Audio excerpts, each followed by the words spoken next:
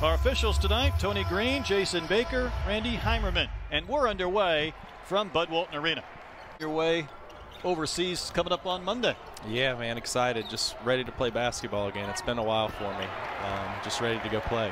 Off to Greece, Vanover with the stuff. Arkansas trying to run. Moses Moody running the floor, and there's Vanover to follow with a right hand. 7-3. And against rookie mode defense as well, because you got to get a hand up if you're letting them make that. You're going to do something. Speaking of hands up, there's the big one from Vanover, and that's going to be Razorback ball. Guys, he gives this team an entirely different dimension at the rim than Adrian Bailey a year ago. Yeah, he does. I mean, if you look how long he is, and all he has to do is just put those arms up in the air, and he's 10 feet. You know, his arms touch the rim almost for feet and run into him. I never figured that one out. There's James Reese, had a big-time scoring game the other day, and Vanover clears. Vanover doesn't get the block there, but you mean just being that height and eating up space so quickly, you know, it changes shots. Broadcast that shot altering is almost just as important as blocks. Right, and you go up to a guy like that, like I played taco fall in the G League, and guys that size, it looks like it's normal until they take that space up quick, right to the rim, roll it right in, Desi. You're going to take that move to Greece with you. Yeah, I've had that since Nemo was a little tiny baby goldfish. Another putback by Terrence Lewis won't go. And looks like they're just getting after the ball in the pick and roll, just chasing everybody and, you know, kind of leading them to Vanover, and they're letting the big pop, and I think that's a good look for this team. North Texas, again, bleeding that shot clock down into single digits.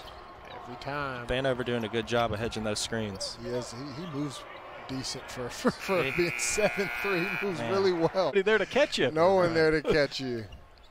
I mean, he's a defender. That was a good pass. That was a great pass. Man, he can play defense now. Been a little discombobulated here in the second half. Good lob. Nice pass right there. How easy was that? Yeah, that's just too easy. To charge and maybe turn something into some offense. Right.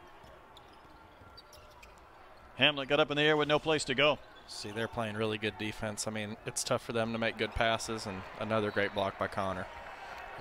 Yeah, I mean, it shows, you know, signs of a good team is a team that can win in any pace. But maybe the three-pointers aren't falling tonight. They're not getting a lot of three-point looks, but that defense will play every night. Oh, yes. When you're traveling with that defense, it goes anywhere. You know, your offense comes and goes. Defense, it's every night. And you aren't dropping for the Mean Green. Pulling the trigger quickly as Reese. Stuffed again by Vanover. Right.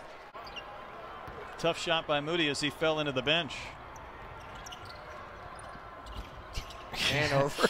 Just stopping an alley-oop. You don't see that too often. You don't see it that often. Thomas Bell wanted no part right there. Yeah, they chipped that 20-point deficit down to 10. Oh, look at his movement. I mean, you got to make that layup, but I mean, his footwork right there was pretty nice, man. Unreal. A couple of hours afterwards, they'll get all the cut-ups sent to their phone or to their iPad where they can watch. They'll get some breakdowns almost immediately, and I think it's that visual presence of being able to get that immediate feedback is really.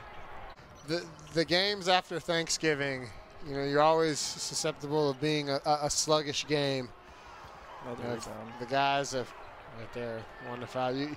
You got the turkey. Technical. Coach McCaslin is way out on the floor and thought it may be only a matter of time before he got teed up. Arkansas's length caused too many problems tonight, mainly Connor Vanover. And Manny, for a guy in Vanover who scored 6 points, it felt like we were talking a lot about him tonight, what he was able to do from a rebounding and shot block standpoint.